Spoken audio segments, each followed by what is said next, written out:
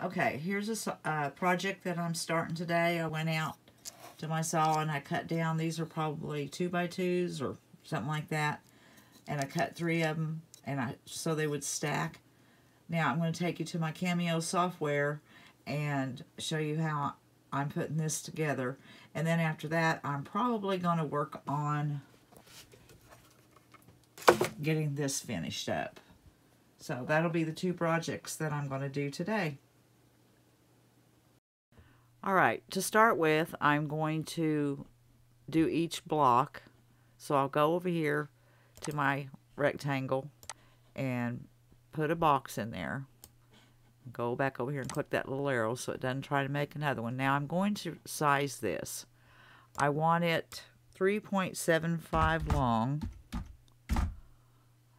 and high, I want it 1.75. Okay, that's the size of that block, and I'm going to put this chicken in there. So I've got to resize the chicken.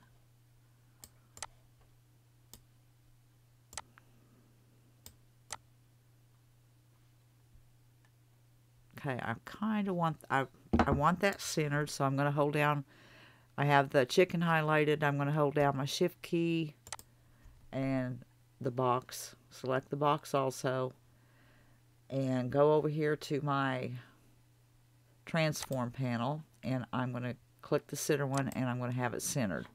Okay, that one is finished. Then I'm going to make another box, and I'm going to make it, well, I know to start with it's going to be the 1.75 high, and then the length of it is going to be, let me see, the length of that one's going to be 5 inches.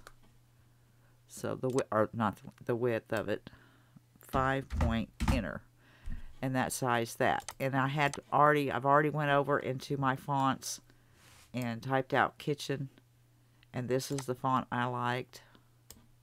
So I'm going to fit that up in there.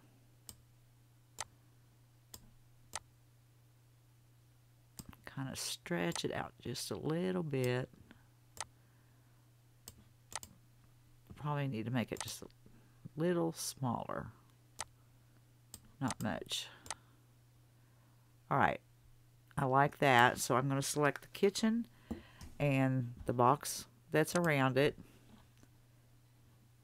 It just makes it easier with the box around it when it cuts, and to put it on the block to have the correct size. And I'm going to center it. Okay, now I'm going to do the one for country. I'll make another block. Well, I did the square. I didn't want to hold down my shift key. Alright, and I'm going to make it, how wide is it? It is going to be, I've got to get my block.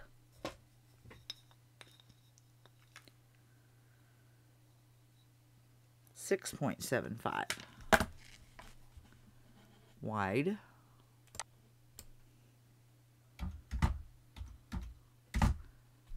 And then my height is the 1.75. All 3 of those are the same. Now I'm going to put my country in there and resize it.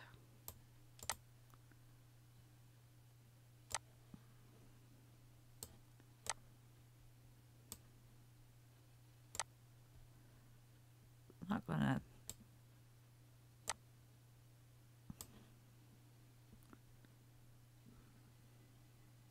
wait, I think I have those just the opposite. Yes, I did. That is supposed to be down here.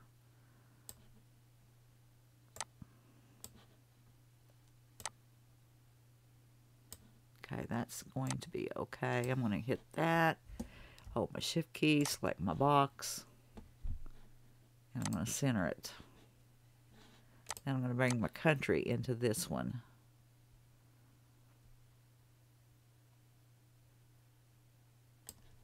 Select my box too and center it. Now I'm going to go off from it and see if I like the way it looks.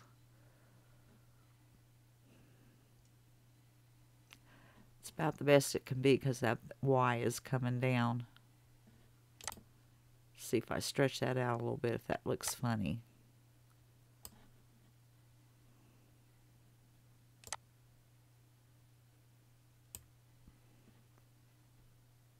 I don't think that looks too bad. Okay, select that and the box, and I'm going to center it. Okay, I'm going to group those two so I can move them around. Group this so I can move it around.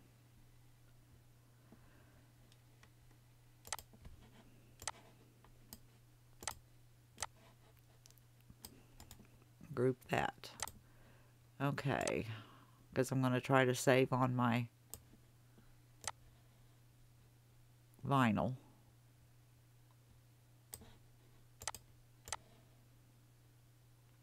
Now, I'll cut me off a piece of vinyl about 5 inches long and put it on my mat, and I'm going to send it to my Cameo and cut these out.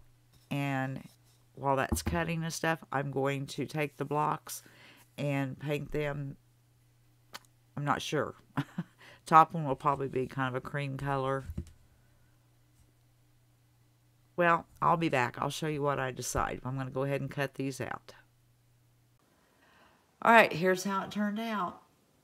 The only thing I think I might do is maybe run a little sandpaper over the lettering and the chicken, kind of distress it in, kind of blend it in with the wood so it looks a little older. And call it good for that. I think it turned out cute. So I'm going to go back in there and start on something else. So keep watching. Okay, I'm going to start on this drawer now. And probably won't show a lot of it. I'm going to put the Waverly plaster color on it. And it'll probably take 2 or 3 coats.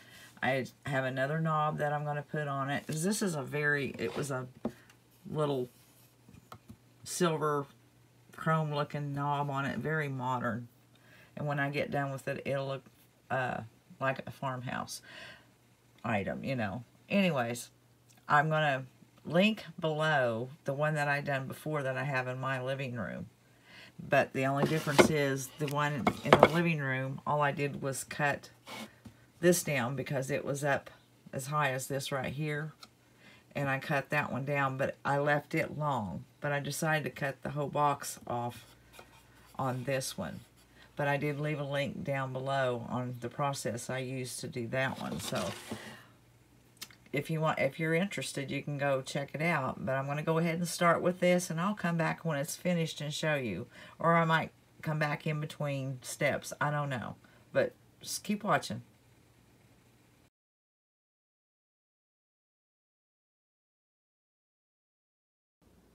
Alright, here is the drawer finished. I just went and got a knob. I had one more of these knobs left that we had taken off some old drawers. And put some greenery in it. And I'll show you my other one I have when I'm talking about the depth. Let me set it up here. Okay, here's the one that I made before. Out of this, I got both of these drawers at a thrift store. So I made this for me, and I had that sitting in my craft room for a long time, and I needed to get it out, so I finished it. But see, this one's a lot deeper. The other one's cut off to about right here. Anyways, that's how that one turned out. Now on to my next project.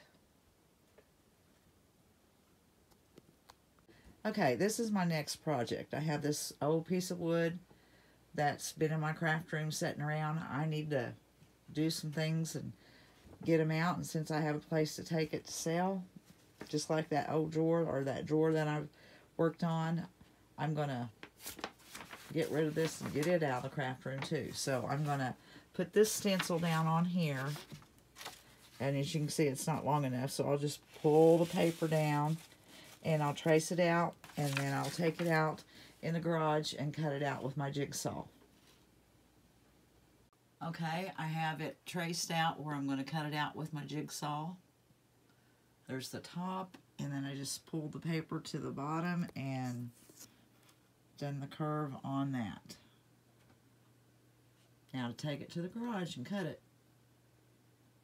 I took it out and cut it off, or cut it all out, sanded the edges, sanded the board itself down so it wouldn't be splintery. And I have a piece I need to, see if I can get to it. I need to repair right in here. I'm going to stick some glue, some wood glue under that, and then put a clamp on it.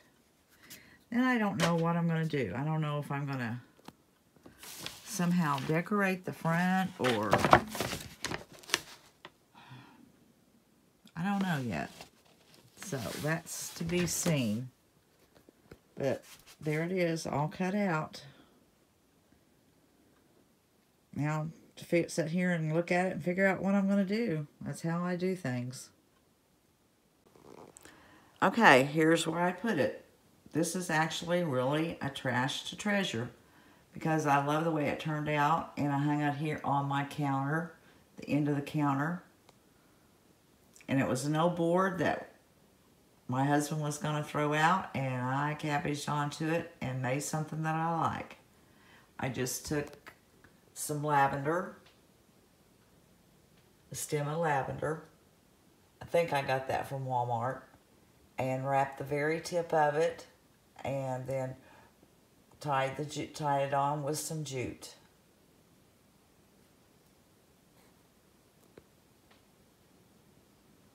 Okay, I wanted to show you this quick, easy little Easter spring wood project that I'm doing. I started out with a 2x4, and I just cut it 5 inches tall.